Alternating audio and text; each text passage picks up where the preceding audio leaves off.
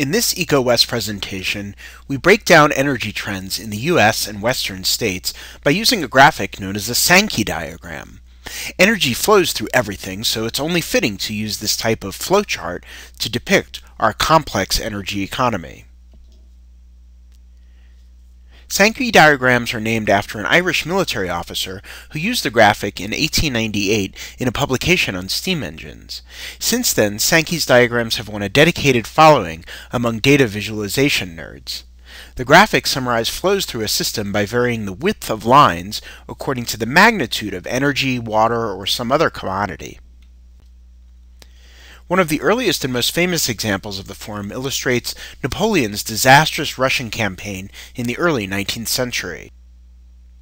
Created by Charles Joseph Minard, a French civil engineer, the graphic depicts the army's movements across Europe and shows how their ranks were reduced from 422,000 troops in June of 1812, when they invaded Russia, to just 10,000 when the remnants of the force staggered back into Poland after retreating through a brutal winter.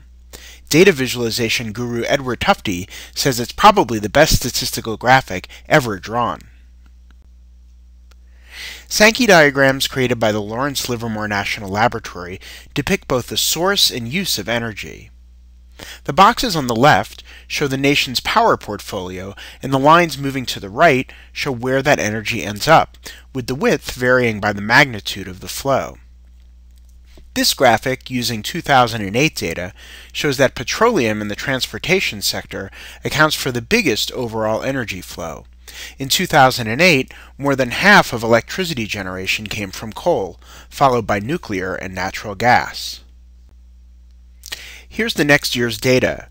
Total energy use actually fell slightly as the U.S. economy fell into the recession, but the overall pattern of the flows remained the same. In all of the energy diagrams, you'll notice that a significant share of energy is rejected. A good example of rejected energy is waste heat from power plants. The greater the percentage of rejected energy, the less efficient the system is. Here's 2010. It's worth noting that in this sequence of slides, the size of the rectangles do not vary according to the amount. It's only the thickness of the lines that change from year to year. Here's 2011, the most recent version. Between 2010 and 2011, the thickness of the coal line decreased as the nation shifted toward natural gas. Besides being used to fuel power plants, natural gas is used directly in homes, businesses, and factories. Here's another Sankey diagram for U.S. energy flows that was created by the Department of Energy. This version includes some interesting facts and statistics in the margin. Now let's shift to energy flows in the 11 western states.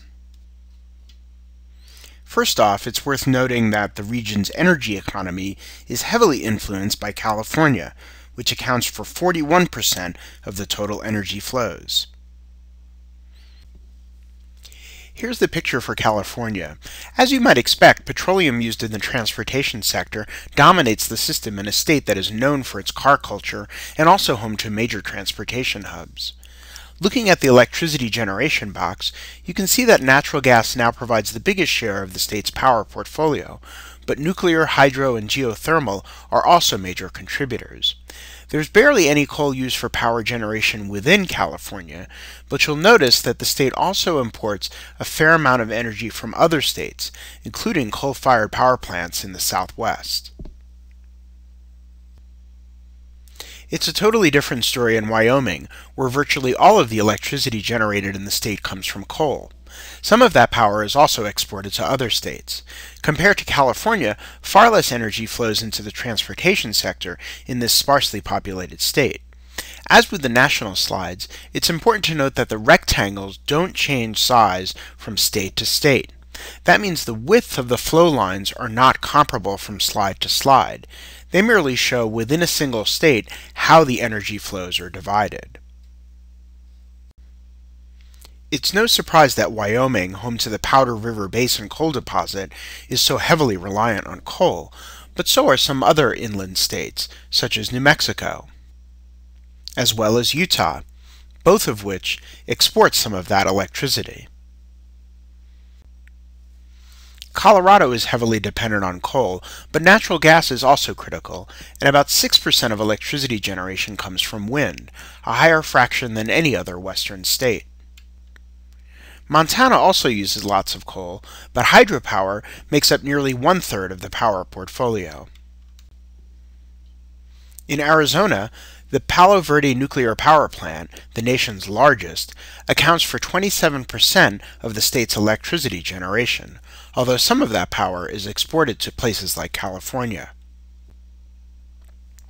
In Nevada, natural gas is the top source for power plants, while geothermal accounts for 9%. Coal may be king for electricity generation in many states in the Intermountain West, but it's hydropower that dominates the power portfolios in the Pacific Northwest. Here's Idaho, which imports a good deal of its electricity from surrounding states. In Oregon, hydropower dams account for 64% of electricity generation, while in Washington state, it's 71%.